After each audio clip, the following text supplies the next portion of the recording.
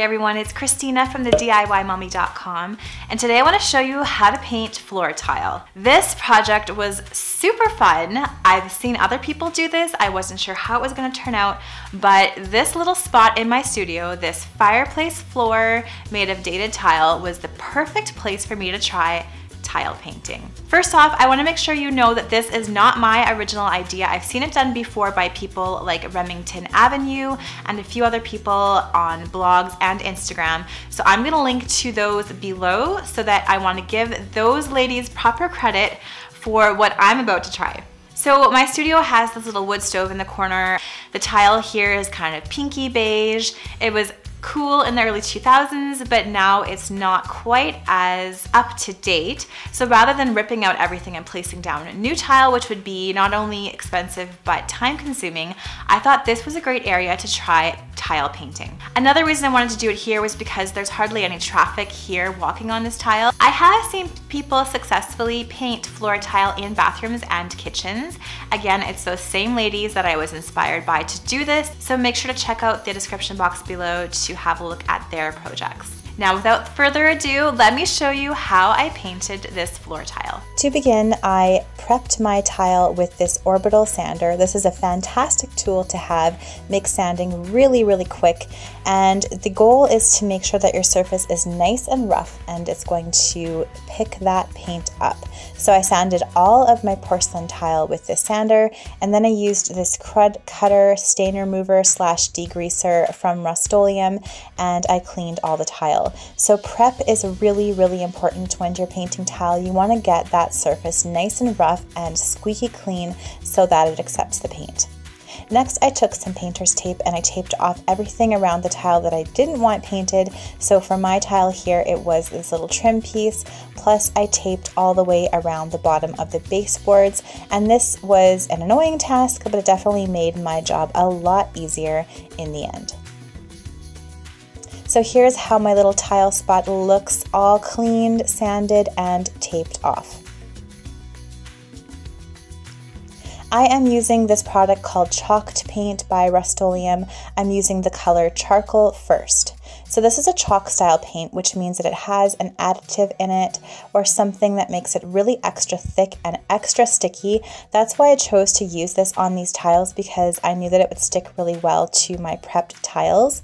If you're not using chalk paint, if you're using just a latex paint or something else, I would definitely recommend priming your tiles after you've sanded and cleaned them with an oil-based primer, just to make sure that everything is nice and sticky.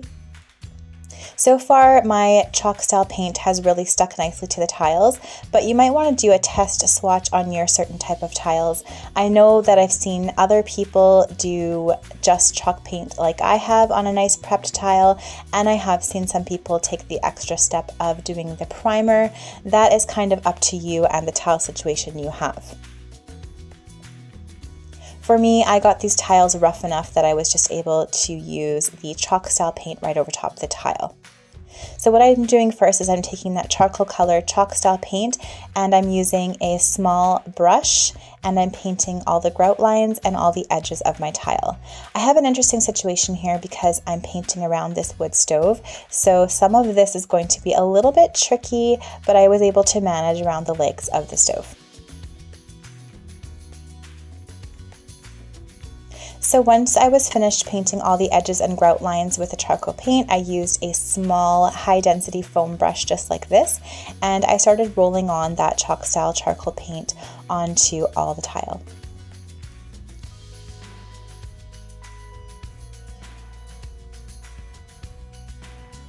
So for my tile, I was able to kind of go from the inside corner outwards.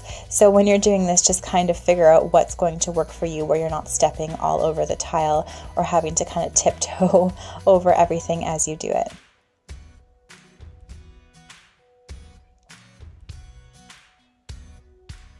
I always like using foam brushes on painting finishing work because it leaves usually a really nice streak-free finish and you don't have any brush lines.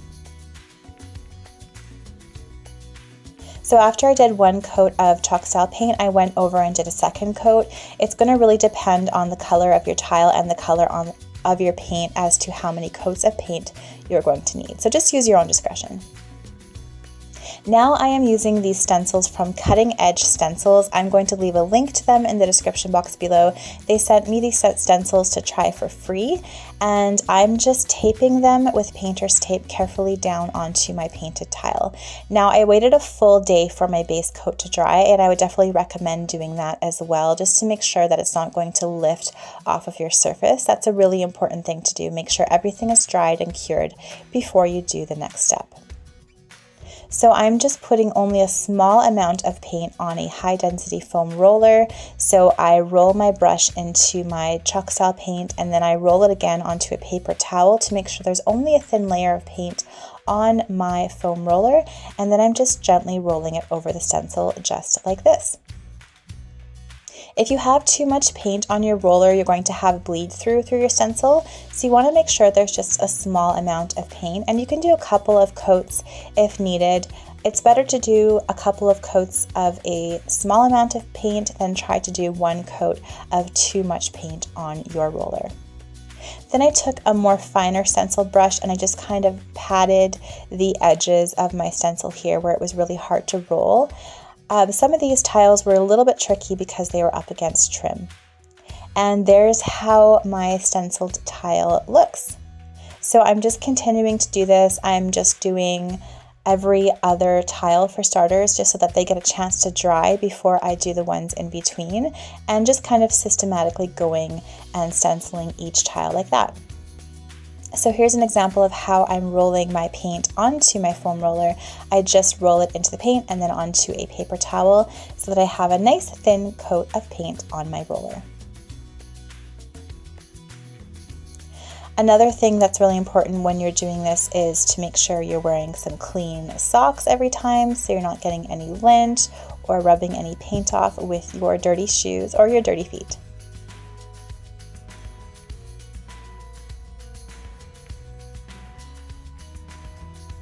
Again, you want to systematically do this, so start from the corner and go outward. I left the trickiest tiles for last. Next, I took a very small art brush. This is actually one of my kids' little art brushes, and I went over any of the spots where my stencil didn't quite get the edges. So right up against the trim, I just kind of added some detail with the white chalk paint, and in the corners here was pretty much impossible to get stenciled properly, so I just hand painted those areas. So as you can see, here's how I'm going around the legs of the wood stove. I'm just stenciling what I can and just kind of bending the stencil as needed. And then after I pull off the stencil, I'm just going in with that craft brush and just hand painting any of the elements that I cannot paint with a stencil. This is time consuming and very detailed work, but I found it really fun. And then I went over with the charcoal chalked paint and I painted any spots where I accidentally dripped the white or I smudged the white. Doing a white and black pattern is definitely one of the trickier things to do, but I love the effect. So finally, once everything was really dry, I took this Varathane Diamond Wood Sealant and I went with a foam brush and brushed over the entire thing.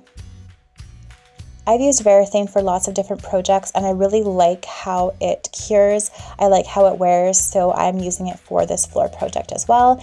It's just a polyurethane water-based sealant and you can get it in all sorts of different sheens. So I'm just using a satin sheen here. Make sure that you're doing it over a fully dried painted floor and make sure that you do at least 2 coats, maybe even 3, and let the coats dry really well in between to get that nice finish that you want that's going to last. Finally, I pulled the painter's tape off of the trim, and here is my finished painted floor with stencils. I am so happy with how this turned out. It was not too hard, but incredibly time consuming, but the effect in the end was 100% worth it. So again, here's the tile before, and here's how it looks now. It looks like I retiled this whole corner, but all I did was paint it and seal it.